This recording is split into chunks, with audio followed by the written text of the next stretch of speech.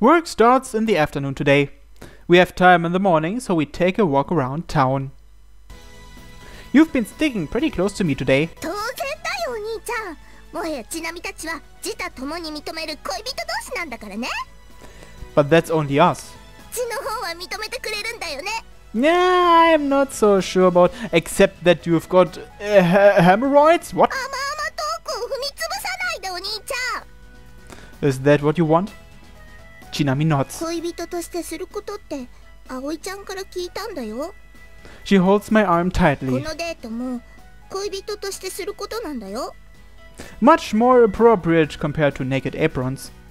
Chinami, where do you want to go? 恋人として行くべきところに行きたいよ。 A love hotel, for example, somewhere where we can just chat? I wonder which underworld is best. 考えのスタート地点がおかしいよお兄ちゃん。 Have you been to the music box shop? オルゴール屋さん？ Yeah, they sell Kaleido organs. オルゴール屋さんは昔に行ったことあったけど。 Did you see any Kaleido organs? Chinami shakes her head. それどんなオルゴールなの？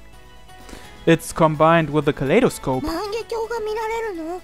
Yeah, when you are listening to the music. Chinami grabs onto me tightly again. 万華鏡なんて小学生以来だよ。 I guess it's settled then. The light-hearted chats can come later. You don't have to be lovers to do it right. There's nothing wrong with doing it as a family. あれ？お兄ちゃん、 Chinami suddenly looks up into the sky.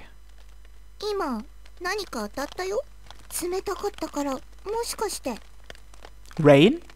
Just as I come to that conclusion, a drop of water also hits my cheeks. The sky is still clear, but there are some dense-looking clouds overhead. 雨強くなってきたよ。 Seems like you're right. せっかくのデートなのに。 She is downhearted, unlike her usual self. 家に戻るしかないのかな。 I flick her on the forehead. It's probably just a quick shower. It'll stop in no あ、 time. じゃあ I don't want to get wet, so why don't we hurry to the music box shop? She grabs onto my hand even tighter. We can't walk fast this close to each other, can we? 大丈夫だよ。ちなみとお兄ちゃんはベストカップルのごとく息ぴったりだからね。 We hurry on with our arms linked, as if you're in a three-legged race. We weren't any slower than normal. ほらねほらね、息ぴったりだねお兄ちゃん。 People probably thought we were a bunch of idiots. デートって楽しいねお兄ちゃん。 How has it come to this? 走りながらで持ち込めるお兄ちゃんの器用さにちなみも感服だよ。 I'm more amazed at Chinami's audacity to continue running. これでちなみたちもバカップルの仲間入りだねお兄ちゃん。 There's no doubt that we are lovebirds. We rush into the store before it starts raining hard. Chinami, aren't you cold? へっちゃらだよ。逆に涼しくて気持ちいいくらいだからね。 Only her hair and shoulder area are wet. Here, it's a handkerchief. 使っていいの？ Yeah, you didn't bring one, did you? お兄ちゃんらしからの優しさだね。 If I'm going to call myself a boyfriend, this is a no-brainer. でもお兄ちゃんが先だよ。 Chinami shoves the handkerchief back. お兄ちゃんが風邪ひいたら心配だしね。ちなみは後でも平気だよ。 This maturity is so un-Chinami-like. お兄ちゃんの彼女なんだからこんなの当たり前だよ。 She's thinking the same as me. I don't know whether I should be happy or feel embarrassed. But I don't want you to catch a cold either. ちなみはそんなの引かないよ。なんたってお兄ちゃんも認めるバカだからね。 Idiot, I never said anything like that. でも今バカって言ったよ。 I didn't mean it in that way. Chinami, stay still. I wipe her down before she reacts. I dry myself after I'm done with her. She's laughing. I avoid eye お contact. 兄ちゃんありがとう。 Anyway, didn't we come here to look at the music boxes? うん。 I pull Chinami along to the place that caught my interest. これがカレイドオルゴール。 I pick it up and pass it to her. She looks up at me after taking it gently with both hands. After I give a nod, she looks inside. Just like Mare when she immerses herself. Chinami also looks at it intently. A flutter of lights, a dance of colors. They transform into different shapes and sizes. You can confirm them with your bare eyes, yet they're definitely being projected into your eyes. No less stunning than Hibarigasaki's starry sky.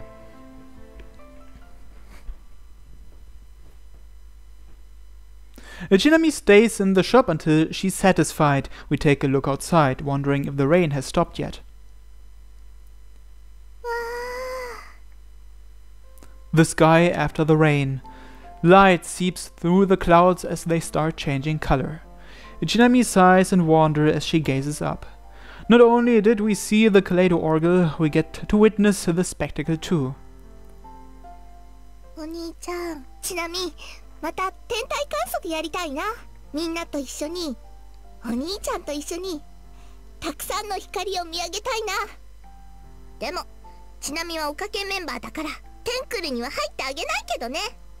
Pursuing the light, she might even encounter an alien or two along the way. As her brother and her boyfriend watching over her isn't a bad feeling at all. It was noon when we arrive home. We head for the dining room for lunch. And as previously agreed, I leave the cooking to Chinami. That again! 待っててね。すぐご飯できるから。 In the same situation as this morning, I'm at my wit's end. At least Onshino is still asleep. 作ったらちなみがあーんするんだからね。 Well, you see, whether it's her cooking or her outfit, I want both to stop. Why would you want the outfit to stop? However, if I reject her goodwill, will she start hating herself again? I can't let that happen. I'm serious about building up what's important to us. That's why I should accept her goodwill, even if it's poorly expressed. I should find a way out of this. Chinami. Yo. Maybe not the cooking after all. I don't want you getting hurt. お兄ちゃん。 Is this going to be another sex scene? If so, then I'll have to cut here. I'll see you in a second. 昨日で俺の授業の補習は終わったし、面倒な雑務も今日で終わり。仕事納めだな。明日からお休みですか？うん。新学期が始まるまで1週間の夏休みだ。お盆休みと合わせて2回目ですね。生徒に比べれば少ないもんさ。部活に精を出す生徒もいるようですが。そうだな。おかげで子供らに正体がバレそうになった。ダメ人間。クスクス。だからそれやめろ。というか、なんでお前姿見せてるんだ？おかしいでしょうか？おかしいだろう。うん。昼なのに姿を出すの珍しいじゃないか。はい。この時間は星明かりが弱いですから。太陽も星だけどな。陽光だけが強くてはバランスが悪いんです。億を数える星々が高次元領域を広げ、それで初めて私の姿が人の目にも映りますから。さしずめ、星明かりはドームスクリーンで隕石が投影機といったところか。そうかもしれません。周囲が暗くなればプラネタリウムは上映できない。だが明るいからといってスクリーンに映せないわけじゃない。見るのが難しいだけだ。人が視認できる電磁波、可視光には限界があるからな。この4000から7000オングストロームの領域にある光は地球上の全ての生命を育む電磁波エネルギーとなりうるが、地球外の生命にはまた違った波長域のエネルギーが必要なのかもしれない。お前が夜を好む原理はそういうことだろ？うん。俺には霊能力や神通力なんてものはない。だからお前のような高次元の存在も普通じゃ知覚できないんだと思う。それなのに昼から自分の姿を俺に見せるのは大変なんじゃないか？頑張ってますから。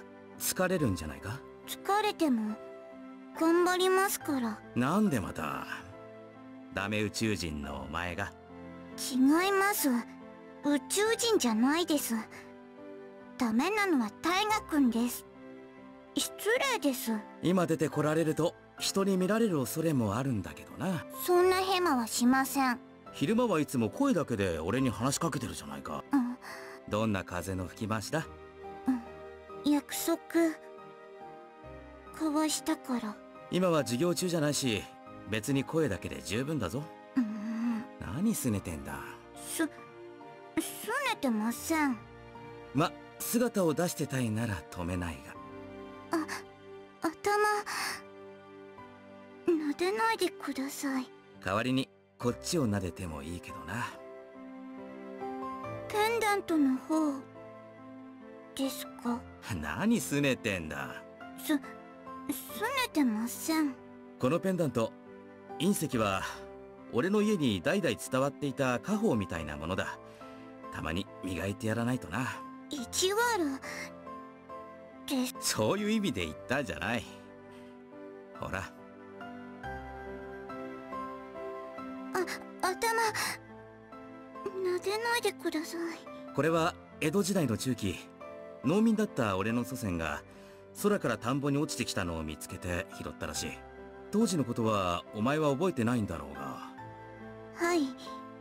私が目覚めたのは君が家を出た後ですから。俺の家族は俺が天文の道に進むのに反対していた。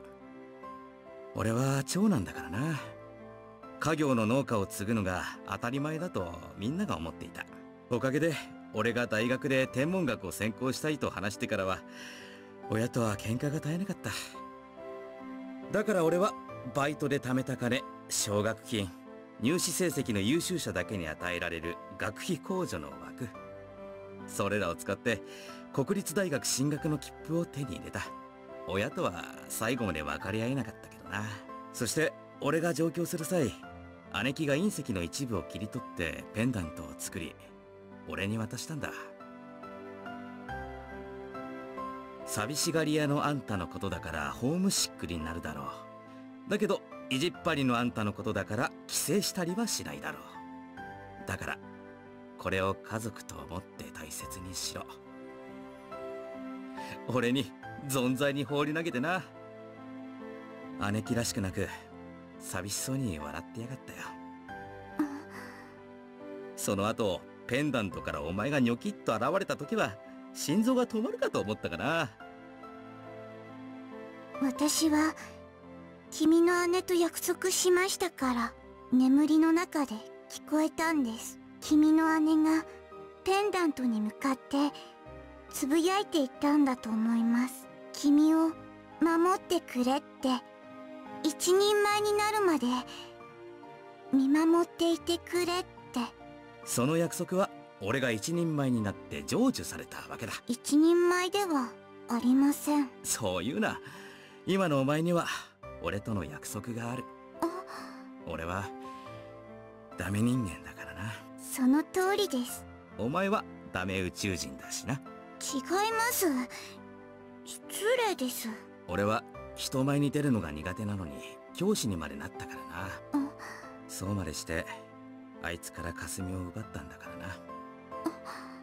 だから俺はダメ人間だ。違います。君は結局は身を引きました。あの二人を再会させたのは君なんですから。彼の命があとわずかと知ってかすみさんに会わせようって決意したんですから。だから私が二人の恋を引き裂いたのに、最後には二人は再び恋に落ちた。彼が亡くなると君はかすみさんを案じたのに、かすみさんは一緒にはなれないと頑くなに拒んだ。俺に愛想を尽かしたんだろうな。違います。かすみさんは確かに君を愛していました。私は残酷なことをしました。彼の頼みとはいえ手過ぎた真似をしたんだと思います。恋は出会いから始まりますから。かすみさんが君と彼どちらと先に出会ったか、どちらの選択肢を先に選んだか、それだけの違いでしかなかったんです。かすみさんは彼と最初に出会ったから彼と恋に落ち、かすみさんが彼を忘れ君のそばにいるようになると、今度は君と恋に落ちていた。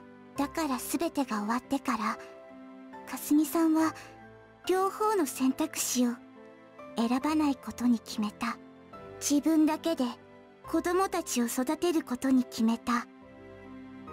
それがかすみさんの選んだ生き方だった。だとしても俺は後悔してるよ。女手一つで2人の子供を育てるのがどれだけ大変か知っていながら、俺は手助けできなかった。結果かすみはいなくなった。だから君は私を使わせたんじゃないですか。君はちなみさんと同じです。自分だけを責めすぎです。オルゴールまで作って彼の死を悼んで、かすみさんの死にも責任を感じて、私を使わせて残された家族を案じて。いろいろとありがとうな。だから頭撫でないでください。けど言っておくが、その鎌で狩るんじゃないぞ。この罪は俺が背負っていくんだからな。やっぱり大河君はダメ人間です。After Mishima Taiga entered the astronomy course in the science faculty, he used his university holidays to go on trips. Summer holidays, winter holidays, and a spring holiday so long that it never crossed his mind up till that point. Taiga went to every planetarium ever built in the country. Being a financially poor student, Taiga cut down his living expenses and worked hard in his part-time jobs for that. Japan, a country with many planetariums. Taiga's hometown, a village in the north, had a beautiful starry sky. The meteorite handed down in their family for many generations is housed in their own household altar. Taiga's fascination for the stars may have been inevitable. Even after seeing the most famous planetariums, he was dissatisfied. He then arrived at Hibarigasaki's planetarium, where he also met Kasumi, who was a high schooler at the time. When Taiga was lining up at the planetarium's ticketing office, a young girl arrived while looking lost. She asked Taiga if this was where you buy tickets. Unlike her younger sister Shino, Kasumi had a certain assertiveness about her. Lined up behind Taiga, she probably got bored and repeatedly tried to start a conversation with him. Her holiday assignment was to write a reflection essay on a film or book. Hibarigasaki doesn't have a cinema, traveling to the next town costs money. Books don't sit well with her either, so she decided to take a look at the planetarium, seeing how it was close by. And she figured she might as well write the essay on it. She kept on talking away even though he wasn't listening. So they ended up having a conversation where they told each other their names and where they lived. "What's the planetarium like?" she asked. "Is this your first time going to one?" he asked instead. Socially awkward and not good at interacting with strangers, he answered briskly. Kasumi replied yes with a smile. Despite being a local, Kasumi apparently didn't have much of an interest in the stars. "Then a planetarium probably won't be very interesting to you," he ended up answering bluntly. To which she smiled and said, 星に興味はないけど、ひばりがさきの星空は好きだから。お兄さん、旅行で来たんだったら、プラネタリウムよりも展望台に行った方がいいわよ。そっちの方がきっと素敵だから。一生忘れられない素敵な思い出が作れるから。And true to her words, an unforgettable memory was born in Taiga's heart that instant. You could say it was love at first sight. Love that's close to envy for Kasumi, who unlike himself is able to openly smile at someone she only just met. After the screening ended, Taiga spoke to Kasumi outside the planetarium once again. Although he wouldn't stop stuttering, he wanted to know her contact details. However, his lips wouldn't budge due to his nervousness. Kasumi smiled after seeing him like that. バイバイ。変なお兄さん、ありがとう。面白いお兄さん。お兄さんのおかげで楽しい感想文が書けそうだわ。and the two parted. He ended up without finding out her contact details, while being called a weird and interesting person. Taiga was terribly depressed. With his shoulders drooped, he went to the lookout she told him about. He thought to himself as he walked up the tall hill. He hated his social awkwardness. He resolved to cure it. Love enriches one's life like a cork moving faster from oil. That was his hastily thought-up conclusion. I can't let this end here. I will see her again. She lives in Hibarigasaki. Her high school should be here too. Wait, wasn't there a school along this hill? Hibarigasaki Academy. Once she graduates from junior high, she'll attend this school, won't she? I'll be a working member of society by then. I'll become a teacher. That's right, I'll just become a teacher. If I am placed in front of a class of students, my social awkwardness will disappear in no time. Plus, I can see her again. Killing two birds with one stone. Am I a genius or what?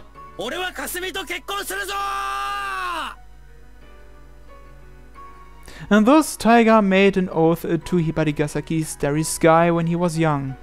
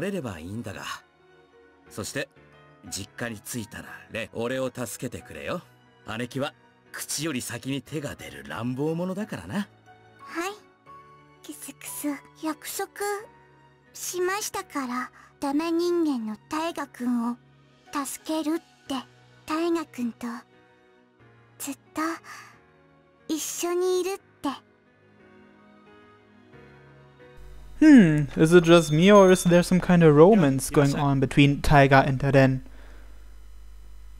Or maybe not, I'm not sure. こんにちは、宗一郎先輩。小笠原君たちは今ちょっとお使いを頼んでいてね。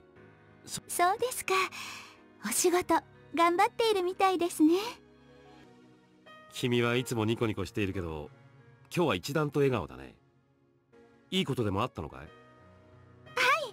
とてもいいことが。ちなみちゃんが元気に回復したことかな？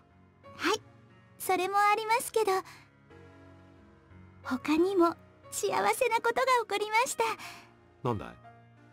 家族の絆が深まったのかな？宗一郎先輩が考えている以上に深まってしまいそうです。何があったんだい？私、孫ができるかもしれません。Wait, what? なんだって。この年でおばあちゃんは早い気もしますけど、今は幸せでいっぱいです。よく意味がわからないけど、教えてくれるかい？内緒です。妄想が暴走してるんじゃないかい？昔から君はそうだった。天文部の副部長をしていた彼の後を追いかけては、先輩先輩って目をキラキラさせていたしね。やめてください。昔の話です。その彼に関してだけど、マヤカが気にしていたよ。先輩をですか？正確にはひばり校の都市伝説、男女の恋物語さ。最近子供たちもよく肝試しをしていますけど。君はなぜこの都市伝説がひばり校に広まっているのか、その理由を知っているかい？想像はつきます。教えてくれるかい？多分広めたのは先輩だと思います。もうすぐいなくなってしまう自分の生きていた証が欲しかった。ひばり校の都市伝説という形としてでも残っていて欲しかった。私はそんな風に思います。そうか。宗一郎先輩はどう考えていたんですか？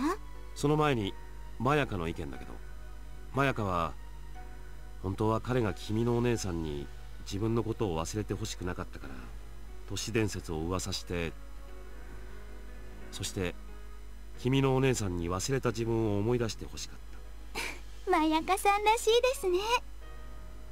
マヤカは好きな相手に忘れられたいなんて考えられないって言っていたからね。次は宗一郎先輩の番ですよ。僕もまた彼が噂を流したと思ってる。だけど理由はもっと単純なんじゃないかな。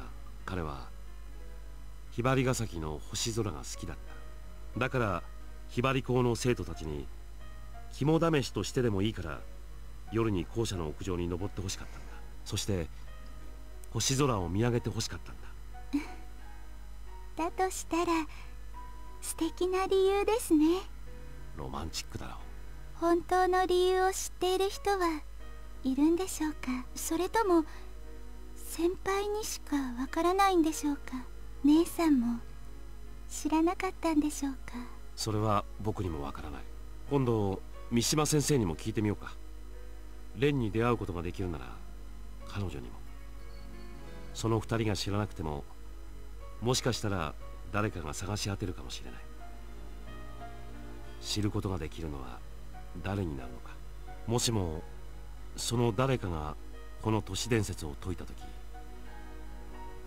その時にはひばりが崎の星空を好きになっていたら、彼も君のお姉さんももちろん僕たちも本望なんだろうね。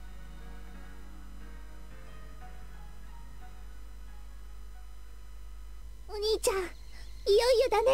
Yeah.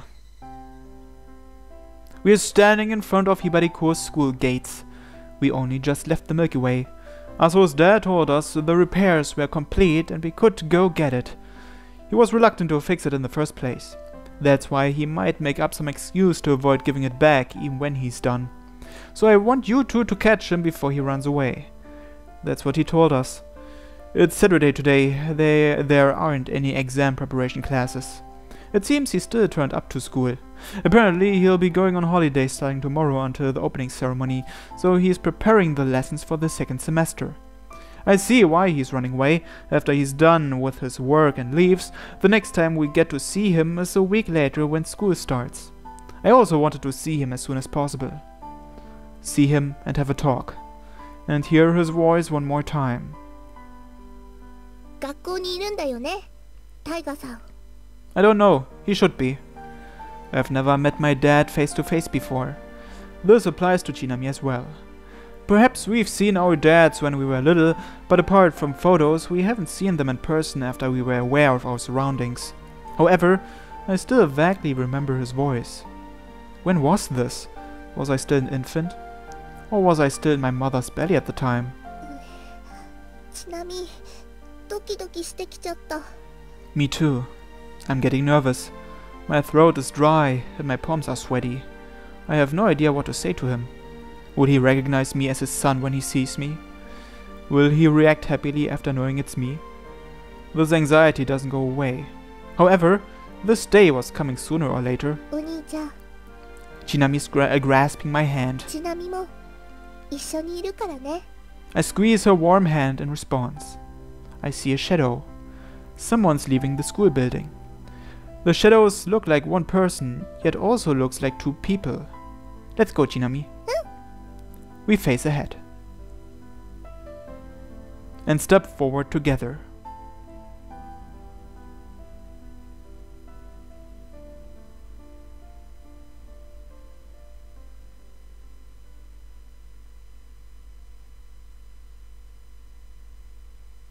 Wait, that's it? Maybe them talking to Tiger will be part of the epilogue? Well, we'll see. By the way, I'll probably have to replace the normal ending song here with a different soundtrack, because the ending song always gets copyright claimed. Now, a copyright claim in itself is nothing bad. It's not like a copyright strike that can get your entire channel into trouble. But because of this new YouTube Red thing that launched in the US a few days ago, and the new rules that came with it, people in the United States can't watch videos anymore that got copyright claimed by certain companies. So if I leave the ending song in, people in the United States wouldn't be able to watch this video. That's why I'll replace it. Anyway, I'll see you at the epilogue.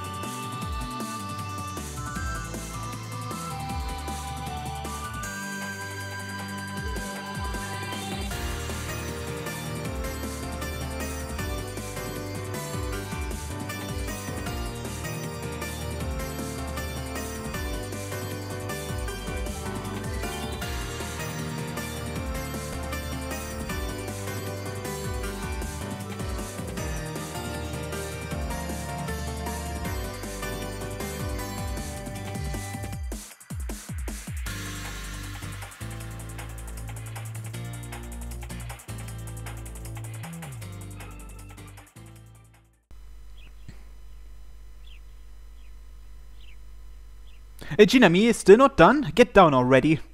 I shout upstairs from the entrance. The new term starts today. We'll be late at this rate. Hey, that rhymed kind of. この制服着るの久しぶりだからリボンとかボタンとかうまく止められないんだもん。 I think I told her during that attendance day. I saw this coming, but I wasn't expecting to no improvement at all from the first term. Although we are a couple now. Where did all her breakfast cooking enthusiasm during the summer holidays disappear to? Once school starts, Chinami becomes her usual self, my idiot of a sister. I was hoping she'd turn over a new leaf after the long summer break, but that seems to be an unattainable dream. I leave the house with a sigh. Oh, Aoi-san, good morning. おはようございます。 Good morning, Suzuha-chan. やっぱり遅刻ギリギリなんですね。 Right back at you. お兄ちゃん、お兄ちゃん、お兄ちゃん、待って待って待って。うるさいのが来た。ちなみさん、おはようございます。葵ちゃんと鈴葉ちゃん、おはよう。 You sure took your time, Chinami? 今朝は寝坊しちゃってね。夕べ寝る前に妖精さんが来てお話ししてたから。妖精さん引っ越ししちゃって今までみたいに気軽に来られないって言ってたから、ちなみがその分表出ししてて寝るのが遅くなったんだよ。 Another one of her delusions. So in the end, what became of your holiday homework? 表立ちに忙しかったからどうもなってないよ。 Please take some initiative. I'm begging you already. そういえば今朝は鈴葉ちゃんも遅いんだね。はい。夏休みの気分が抜けてなかったみたいで。ちなみと同じだね。 Don't you sleep in all year round? まったくもってお姉ちゃんも人のこと言えないと思うけど。みんなもう急がないと遅刻だよ。 Chinami feigns innocence and remarks cheerfully while holding my arm. Don't stick so close. いいんだよ。ちなみたちは恋人同士なんだからね。仲がよろしいことで。二人はお似合いの兄弟だと思います。 Maybe it's because of Chinami's usual behavior, but no one takes her seriously. I like how we're not getting any weird reactions. Aoi-san, we have club activities after school today. いきなりなんですか？ I'm reminding you before you jig. テンクル、晴れて部活になったんだよね。 We will be starting from today. Hisakaki is going to attend the club meeting and get us approved. そううまくいけばいいですけど。 And once we become more official, we'll need a club advisor. Although it appears that it's not compulsory. But we happen to have someone perfect for the job. 顧問ってもしかしてタイガさん？ Yeah, though at school we call him Mishima-san. ダメだよお兄ちゃん。タイガさんはちなみたちおかけんの顧問になってもらうんだから。 But the Okaken is not a real club, is it? You guys are a hobby circle, so you don't need one. それは間違ってるよお兄ちゃん。ちなみの宇宙人捕獲大作戦はたとえ肉親だろうと恋人だろうとちなみのために働くことが前提で成り立ってるんだから。 Who's your lover? 素で聞いてるならひどい仕打ちだよお兄ちゃん。私も三島先生がテンクルの顧問なら賛成です。 I didn't think you would get involved in this. 恩がありますから。 Yeah, that's right. もしかして言わなくていいから。 She blocks Suzuha's mouth. Suzuha-chan, what about school? もう走らないと遅刻です。ちなみたちも走って向かわなきゃね。のんびりと急ぎましょう。 Chinami, are you sure you can run in this position? それは愚問だよお兄ちゃん。 A carefree smile.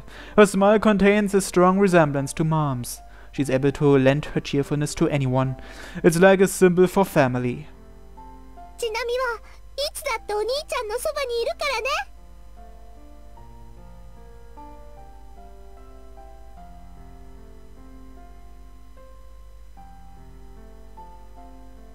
ちなみたちはずっと家族なんだから。 Well then, that's it for Chinami's route. So next time on Hoshizora no Memoria, Mare's route. Or is it? Thanks for watching everyone, and have a nice day. Bye bye!